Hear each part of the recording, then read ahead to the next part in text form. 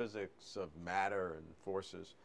Then one day we wake up and we find out that 5 times as much matter is now called dark matter, and the amount of matter that we know is everything is just a small percentage of even the matter. Forgetting the dark energy, which may be 70% of all the energy density of the universe. So let's concentrate on dark matter. It sounds like by definition we can't see it, right? Right. At least it hasn't been seen yet, except by its effects on gravity. Okay. And we see that in galaxies as they revolve around each other, and stars and within galaxies. And let's separate out those two problems. Okay. There's the problem of dark matter within galaxies, which means that if we look at the orbits of the stars around a galaxy and we try to account for those orbits by using the matter that we see that makes up the galaxy, we find a mismatch. Then there's another similar question if we look at galaxies related to each other as they move around in clusters. Right, right. And because the stars go so fast that with the amount of matter that we see, they should go so fast they fly off, because there's not enough, seems to be not enough matter to hold them there, right? Well, there's enough matter, but they should be moving more slowly when they go further away. Right. And the fantastic discovery, which was made by Vera Rubin, is that as you move out from the center of a galaxy, the stars are moving at roughly, in a typical disk galaxy, the stars are moving at roughly the same speed. They don't go slower as you move away. Now, there are two kinds of explanations for this. One of them we've been saying is that there's matter which is not seen, okay, which accounts for the discrepancy. The other idea is that we're correct about the matter we see, but on the scale of galaxies or clusters of galaxies, Newton's law is wrong, and there's a different law of gravity which begins to be important in these contexts. And both ideas have been explored, and each is successful partly in a domain, and each has difficulties in a domain. Well, certainly the latter seems to be even more radical, to say that Newton's law, which seems to be one of the most fundamentally constant things we know about gravity, somehow doesn't work at larger distances. I agree, it's more radical, and I think most of us think it's the less likely hypothesis. But there's a remarkable thing that Milgram in 1984 guessed what the new law would be in galaxies, and using this law there are remarkable predictions for what should be seen, which work in not all but many galaxies. On the other hand, this idea is very difficult to reconcile with relativity, both special and general, although recently Bekenstein has some work in that direction, and a few other people have work in that direction that has some hope. And it also seems that this idea is very difficult to make work for the dark matter problem on the scale of clusters of galaxies and larger.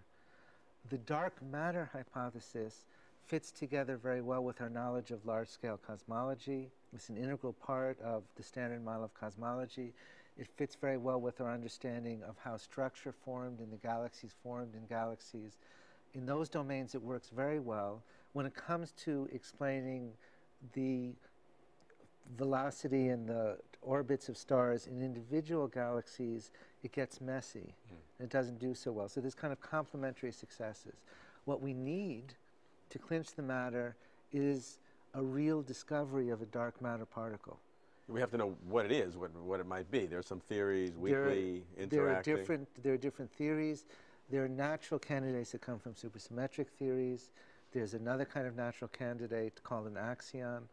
And these theories give the experimentalists predictions of what to look for, and a number of experiments have been mounted and continue to be mounted to look for these dark matter particles directly. And of course, if a discovery is made, that will be a great discovery. That will clinch the case. On the other hand, one can also look for variations from Newton's law in the solar system. There are some intriguing anomalies or hints. There's something called the pioneer effect. Yeah. That's with our spacecraft that we sent. Which are not where they should be quite. And so there also one needs a strong experimental discovery.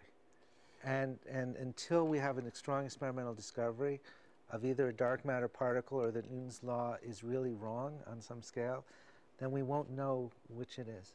Now, if we have a dark matter particle, it has to have certain characteristics. First of all, by definition, we can't see it. It has to interact very weakly, right, with normal matter, yet it still has to have full gravitational powers. Sure. And when you say interact weakly, there is the weak nuclear interaction, and many of the ideas about dark matter particles have them, they don't give off light, they don't have electric charge, but they interact with the weak nuclear interaction, and that's why they could be seen in detectors built on Earth. Right. Either way this goes, we know there's a problem to be solved. Absolutely. By the revolution of galaxies and stars within galaxies. So there's a problem to be solved either by new particles or by modifications of the law of gravity. It doesn't seem to be any other possibility. It has to be seemingly one or the other. Or both. Or both, sure. Okay, don't make our life even more complicated. Either way that goes, will that be significant to theoretical physicists like yourself, who are looking for, shall we say, an even grander goal to unify all the theories and particles in bringing quantum gravity and bringing quantum mechanics and general relativity together in some ultimate thing? Is that data that will be helpful in furthering the ultimate goal? Sure. Sure. How so? How would that work?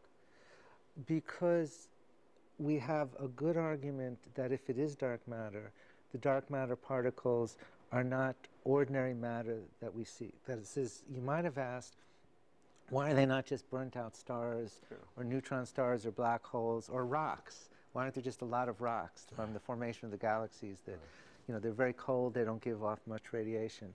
People thought about that in the early days, especially brown stars and stuff. And there have been searches for all those things. But there's a good argument from cosmology that puts a limit on how many ordinary particles there could have been that were created in the Big Bang. And the amount of dark matter we need, especially to solve the extragalactic problem, exceeds that.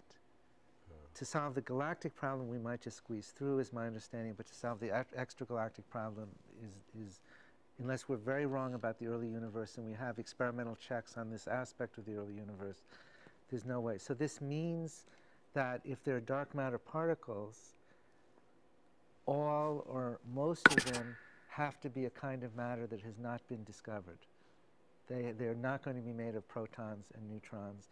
And that means there are other fundamental types of matter, types of elementary particles, that we now don't know about. So it would be as fundamental a discovery as the discovery of the neutrino was, or the discovery of the neutron was. And that's fundamental if you're trying to discover the pattern of the elementary particles and understand the principles behind the patterns that the elementary particles make. If you're missing some of them... Sure.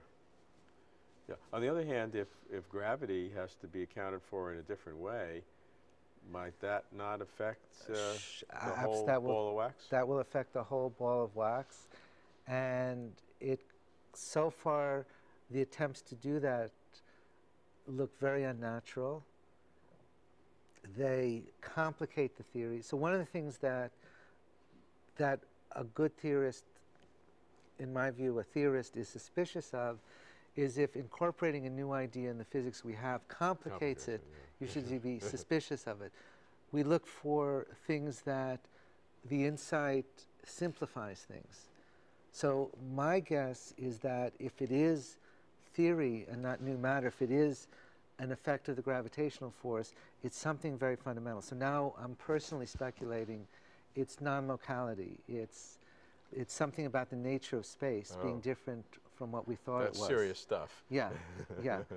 Because the easy answers have been tried, have been played with, and they're ugly, they're messy. In my view, I'm expressing my opinion. You know, I've spent a lot of time staring at the ceiling, waking up in the middle of the night, thinking about these things, trying to make the modified gravity fit in with the rest of what we know about physics is so frustrating that even though it's the more romantic idea, And the idea, in some sense, for theorists, that's more exciting. I come back to thinking it's probably just some unknown form of matter. So no matter what happens, though, dark matter really matters. Indeed.